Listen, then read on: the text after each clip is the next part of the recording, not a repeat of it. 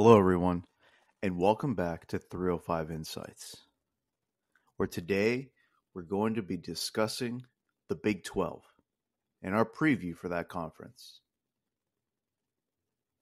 The way these are going to be structured, because we're going to do all of them in terms of the P4, is we're going to go through the top tier programs, sleeper teams, teams in trouble, most impactful players, and the biggest games that I think are on the schedule for these conferences.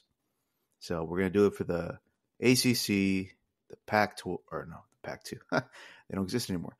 The Big 10 and the SEC.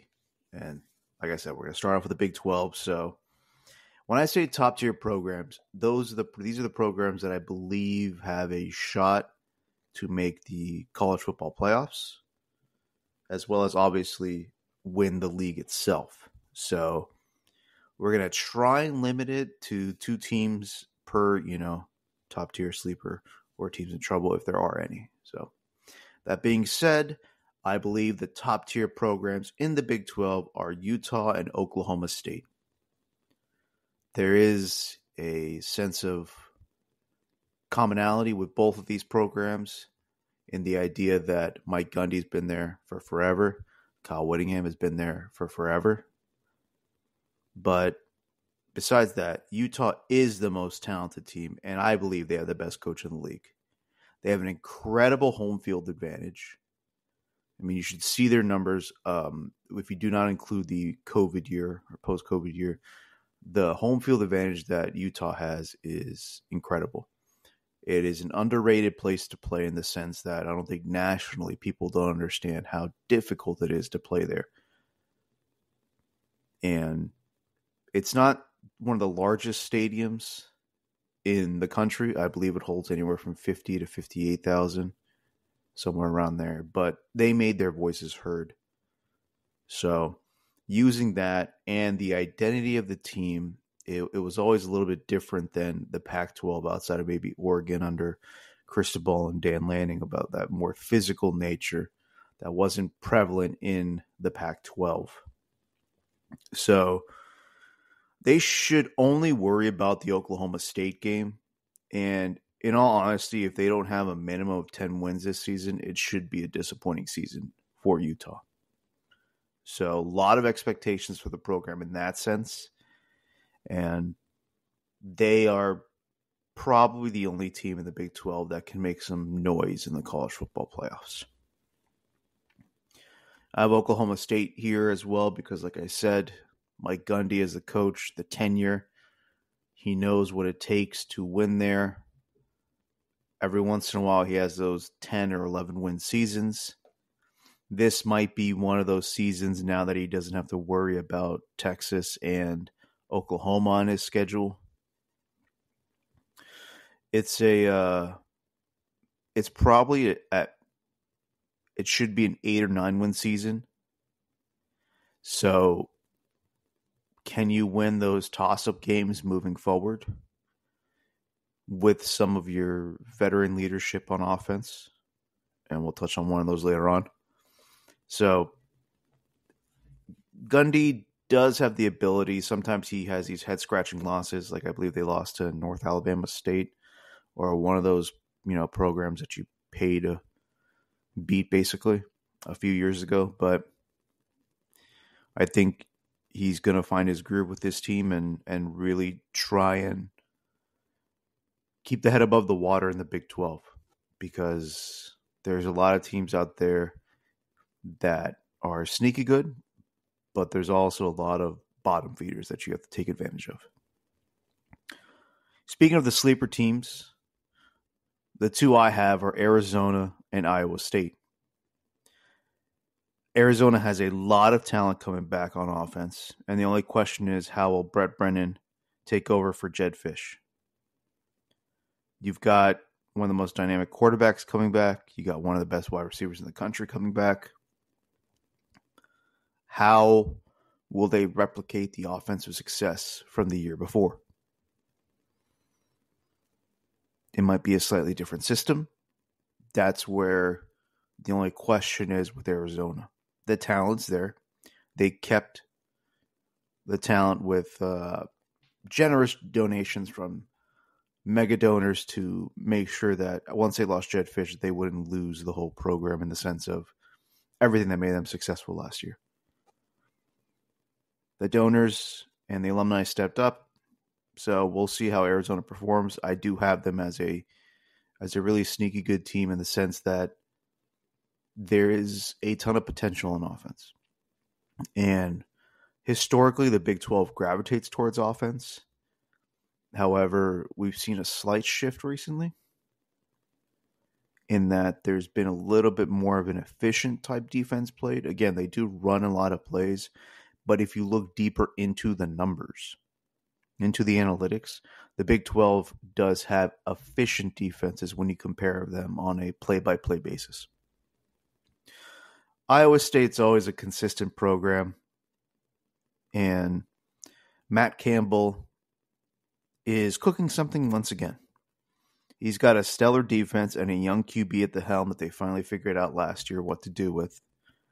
And he's always been a coach that can coach up talent. It's just a matter of having enough talent there to do so.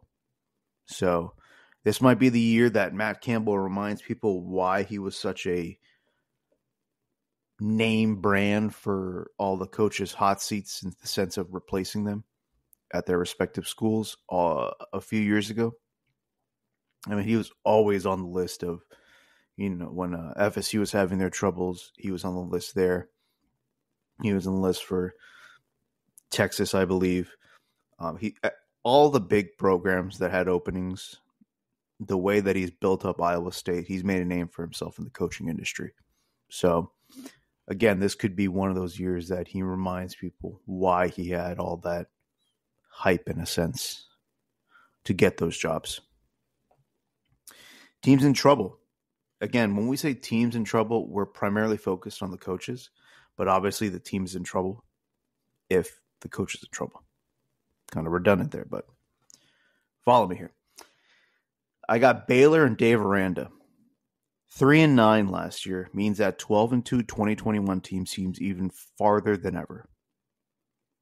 Dave Aranda has taken over the defense, which was always his specialty. That's why he was hired at Baylor, because of all the defenses that he coached at LSU and in his prior stops. That's where he made his name.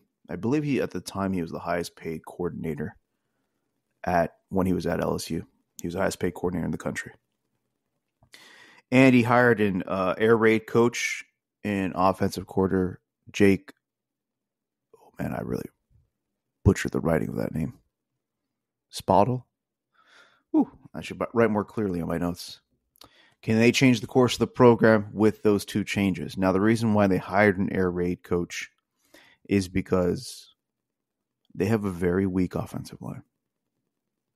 And a lot of the times with the air raid offense, you have quick reads in the sense of option A or option B will be open. If not, just dump it up to option C. And it's just using the spacing and having those windows to throw the ball. If the offensive line is not that good, you can't run a pro-style system. You can't run run-based counter game, et cetera, et cetera.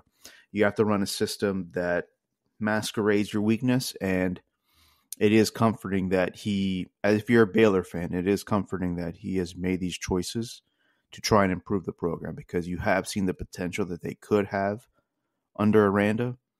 So it's just a matter of executing.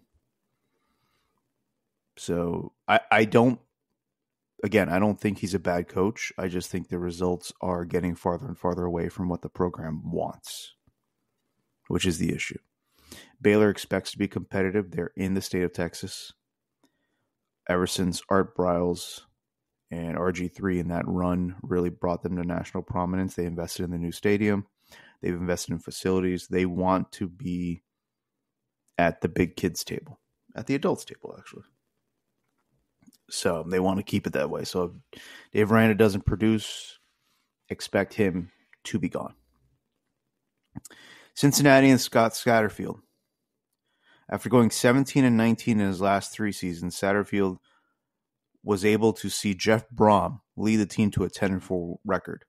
He didn't do himself any favors by going 3-9 last year and 1-8 in the Big 12.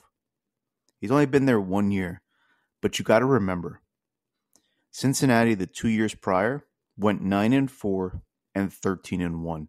That 13-1 season was the magical season where they went undefeated and they faced Alabama in the playoffs when they had the 4-team playoffs. You can say that there's an exodus in talent, all this stuff with the coaching staff leaving. However, 3-9 is rough. 3-9 is really, really rough. And again, 1-8 in the Big 12. That means you basically won either an out-of-conference game or some cupcake games, and then one game in your conference. It's not a good look. And again, you went 17-19 in the last 3 seasons in Louisville, and then Jeff Brom takes the team over and goes 10-4, reaches the ACC championship game. Tough look. And Cincinnati, again, has expectations now, in the sense of the type of run that they've had with Brian Kelly and Luke Fickell at the helm. They expect to be a competitive team, and just having that first season and their taste of the Power 5, which is now Power 4 conferences, not a good look. The most impactful players I see in this conference, we start off with, again, the top tier programs. I got Utah QB Cam Rising as one of the most impactful players. Again, the veteran leadership that he brings. You saw even last year, I believe they went 8-4. Imagine if they had someone like Cam Rising you didn't have to lean too much on the young kids. This kid's been a winner. This kid's won Pac-12 championships. He knows what it takes to lead a team, and he will be a vital piece for Utah this season in making sure that they reach the college football playoffs. Oklahoma State running back Ollie Gordon II. I mean, in terms of stats, this is one of the most productive running backs in the country. This is someone, again, Oklahoma State has kind of leaned more towards air raid because of where Mike Gundy has come from in terms of his coaching tree. However, leaning on this young kid makes it all the more easier for the offense to be more effective, and expect them to do that this season. Arizona wide receiver, oh man, I'm going to butcher this name. Tataro McMillan? Tatira McMillan? All right, let's move on from that. He's one of the best wide receivers in the country. He's around 6'5", 200-plus pounds. He's going to be a first-round pick this year. And he's one of the reasons why Arizona is a sleeper team and how they expect to be incredibly efficient on offense. And that's what they're going to lean on this year, their QB wide receiver combo. Man, I butchered 2 or 3 names in this podcast. Got it right cleaner, Alan. The final impactful player we have is Colorado wide receiver / cornerback Travis Hunter. Now, I know we haven't mentioned Colorado in any of this, even though they're one of the most talked about teams in the country. But again, in all honesty, there is no expectations for this team. If they go better than their 4-8 last year, congratulations. But they're virtually picked at the bottom in a lot of these previews that you see from national experts and sporting websites across the country. So, again, I'm on that boat as well. Is the offensive line improved enough to protect Shedeur Sanders? Do they have a running game? Can the defense hold up? Is there depth on this team? I don't know. However, you have Travis Hunter, the two-way player that you don't really know where he fits in the next level, but his influence in the game is undeniable. When you play both sides of the ball, there's a lot to be said about that. And effectively as well. I know he got burned a lot in that Stanford game at cornerback, but again, the amount of times that the ball ends up in Travis Hunter's hands is better for Colorado. Biggest games, Utah, Oklahoma State on September 21st. Again, those are the 2 favorites. Whoever wins that has the inside track at the college football playoffs, as well as Big 12 championship, where I expect them to rematch. Colorado, Nebraska. Again, that's that's obviously an out of conference, but that's on September 7th. I believe that's a big game for both these programs in the sense of where the season will go will be dictated from that game. Nebraska's got a young team. We'll discuss a little bit on the Big Ten podcast about them. And Colorado, again, where does the Deion Sanders Coach Prime hype train go from here? Kansas at Kansas State, October 26th. And then Arizona, Utah, September 28th. Again, the Arizona-Utah sleeper team versus the perennial favorite. And then Kansas at Kansas State. That's always just a good rivalry game to watch. And we'll see how, the expectations are moving forward for Kansas under Lance Leopold, and if Kansas State can keep up the momentum that they've had over the past few years. So, little shorter preview this time. I expect the other ones to be a little longer because there needs to be more in-depth discussions about the top-tier programs. Unfortunately, with the Big 12, they're probably the weakest conference. They might be the most fun conference to watch, however. Don't get me wrong.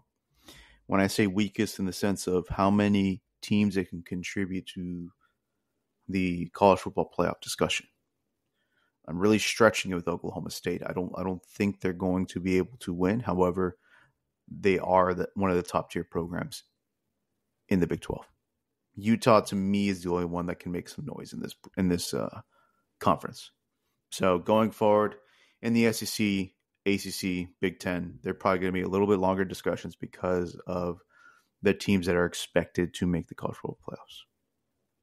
That being said, we're going to turn these out real quick before the end of the week just to get these out before the season starts. So expect to get more content swiftly. So you guys know the drill already, how we end the podcast. We're on Spotify. We're on Apple Podcasts. We're on YouTube. Like, subscribe, follow, do all that positive stuff. Give us feedback if you have some.